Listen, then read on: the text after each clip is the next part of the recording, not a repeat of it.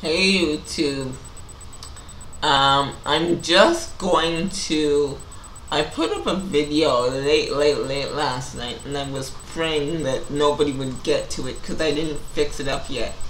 I'm just about your testimony can save somebody's life. I'm just going to put the scripture up for that. For that text. And before I do that, I'm going to pray. Father, I bless you today.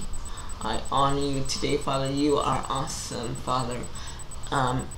Every person under the sound of my voice will be healed, oh God.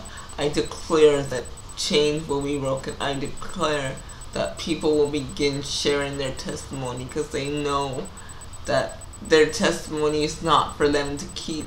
It's for them to share, no matter how embarrassing it is, no matter how shameful it is. Sharing their testimony will bring freedom, because we know, as in your text today from Ecclesiastes, King Solomon said there is nothing new under the sun. Lord God, and we praise you for what you're going to do. We praise you for the lives you're going to save, Lord Jesus. I declare a supernatural move of God through this sermon that the world has never seen, oh God. I declare families getting back together. I declare people getting healed, oh God. I see people getting off the streets, Lord God, through this sermon, oh God. You know that secrets keep us bound. You know that secrets keep us bound and chained up, oh God. And I declare for a supernatural move of God that you'll open our eyes to the harmful things that family secrets, friends secrets, any kind of secrets are doing, Lord Jesus. Open up the lines of communication, God.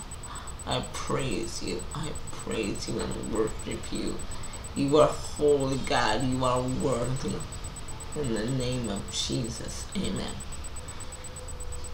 Well, today's scripture is taken from Ecclesiastes 1.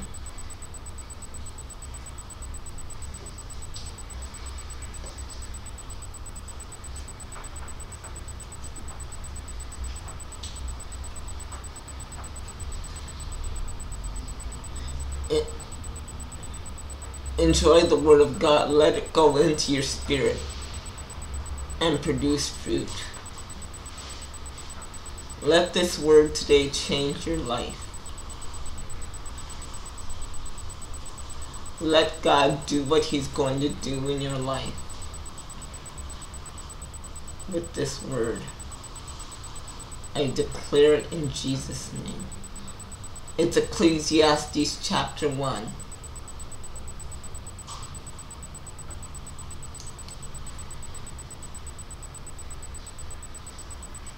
The book of Ecclesiastes, chapter 1. The words of the preacher, the son of David, king in Jerusalem. Vanity of vanities, saith the preacher, vanity of vanities, all is vanity. What profit hath a man of all his labor which he taketh under the sun? One generation passeth away, and another generation cometh, but the earth abideth forever. The sun also ariseth, and the sun goeth down, and hasteth to his place where he arose. The wind goeth toward the south, and turneth about unto the north. It whirleth about continually, and the wind returneth again according to his circuits. All the rivers run into the sea, yet the sea is not full, unto the place from whence the rivers come. Thither they return again. All things are full of labor, man cannot utter it. The eye is not satisfied with seeing, nor the ear filled with hearing. The thing that hath been, it is that which shall be, and that which is done is that which shall be done, and there is no new thing under the sun. Is there anything whereof it may be said, See, this is new? It hath been already of old time, which was before us. There is no remembrance of former things, neither shall there be any remembrance of things that are to come with those that shall come after. I, the preacher, was king over Israel in Jerusalem.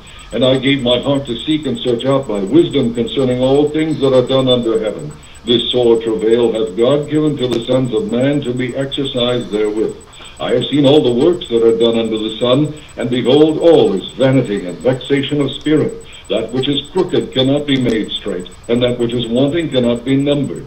I communed with mine own heart, saying, Lo, I am come to great estate, and have gotten more wisdom than all they that have been before me in Jerusalem. Yea, my heart had great experience of wisdom and knowledge.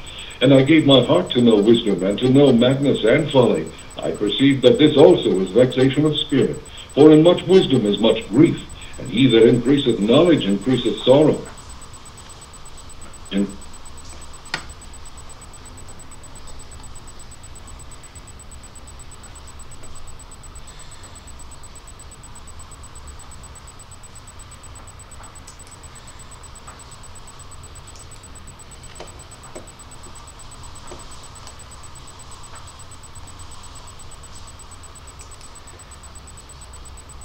I just am going to say one thing.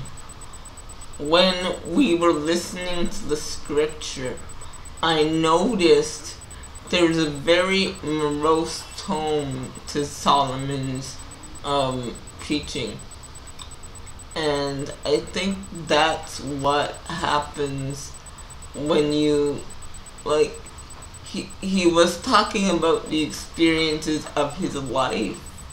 And said, you know, I did this, I did that, I did this, and all was vain. So I'm just taking out of the text for a minute. I just wonder if he had shared he was sharing it with the church, but I just wonder to myself if he had shared while he was going through all of this, would he have such a morose tone to his lifestyle that all he said all was vanity? So I just wondered if he had shared it earlier, maybe when he was a younger man, because he wrote the Ecclesiastes book when he was older. And I just wonder if he had if he had shared his troubles with women and with what he had seen when he was younger, would he have such a morose tone? Because another thing that secrets do, it makes you bitter. It makes you bitter. The longer you keep whether it be a family secret or whatever, the longer you keep a secret, the more bitter it makes you, like, very bitter. So every time you see the person, or every time you think of the secret, it causes you to be bitter. And sharing your testimony brings freedom. So I think that's an interesting twist to our text. I'll see you later, YouTube. But if you're wondering why I'm wearing a different shirt, this is actually a different day. I recorded yesterday the actual message, and this is just the scripture. So I hope you got the word of God and you let it go down into your spirit.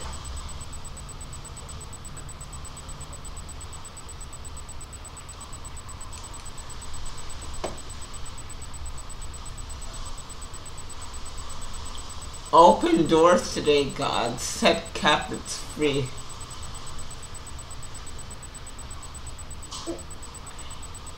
Let people begin to share experiences. Because you said, by the blood of the Lamb and the word of our testimony, we shall be free. I declare freedom in the name of Jesus. Amen.